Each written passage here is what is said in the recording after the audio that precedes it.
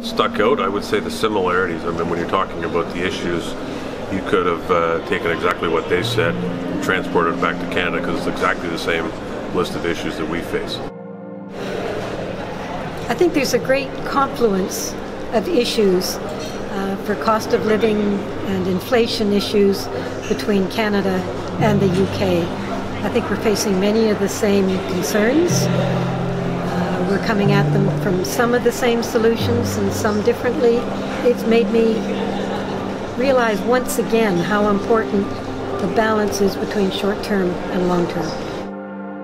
I think the national security conversation's become an important conversation across the world. And we got into a little bit of discussion today about the Arctic and what happens when a bunch of countries are considering who controls the Arctic turns into not only a geopolitical conversation but also a defense conversation. Canada and the UK have been allies since day one. We're working with NATO to make sure that this war, not a war, it's an illegal invasion, stops as soon as possible. So that's why, I mean, we need to have this discussion. Canada and the UK are in lockstep on this issue, along with our other NATO allies, but being here together and sharing it as parliamentarians, not members of the government, I think is important just to reinforce the message of the unity.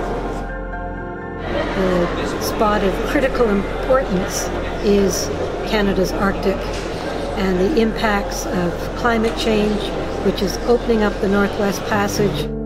And I'm delighted we have Great Britain as a backup and partner.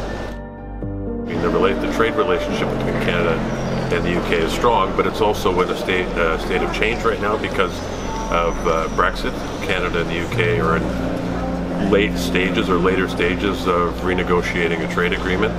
So it's important for us as parliamentarians to be here and hear from the voices on the other side and to share the messages and reinforce the direction that the negotiations are taking.